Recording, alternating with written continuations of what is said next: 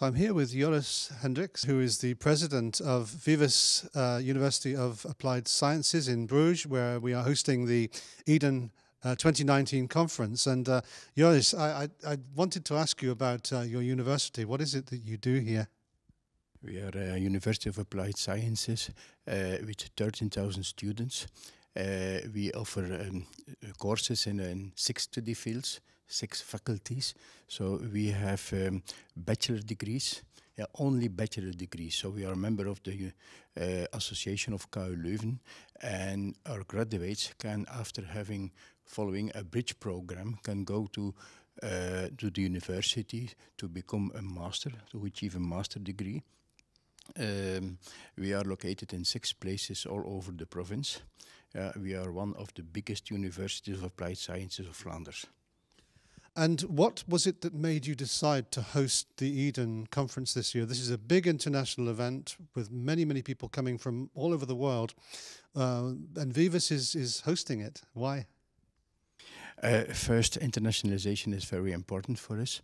We live near the border of France and near the border of England, and speaking foreign languages is very important.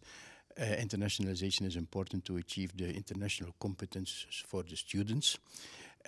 But we are also market leader in e-learning and distance learning, and the connection between internationalization and e-learning, I think it's the purpose of the Eden conference, in connecting all the technology, educational technology with education itself. With a university of this size, with this many students, why is it that educational technology is so important? We try to enhance our distance learning for distance students, those students who are following abroad or at home. So it's not only allowing that they are not present in the lessons, but we make special technology, special courses. So it's a matter of organizing in an educational and technological way. So that will be enhanced in the future, because the dropout is very high in distance learning. But we have also multi-campus education.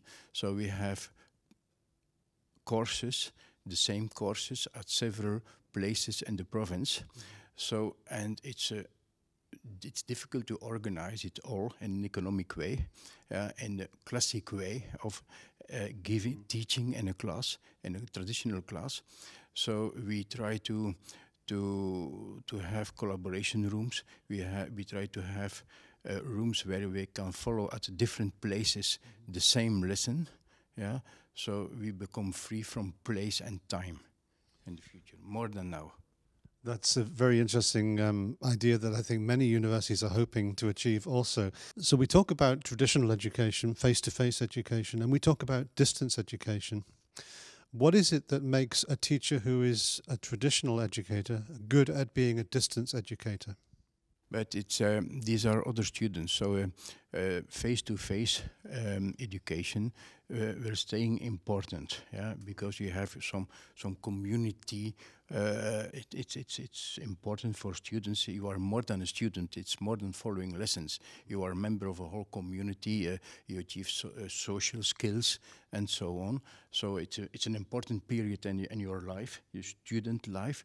So the face-to-face education will remain the main form of education, but for elderly students and students who have already children or are already working, because long life learning is important, and distance learning, e-learning, is more important for other groups than the traditional students of 18 years. Yeah, thank you very much.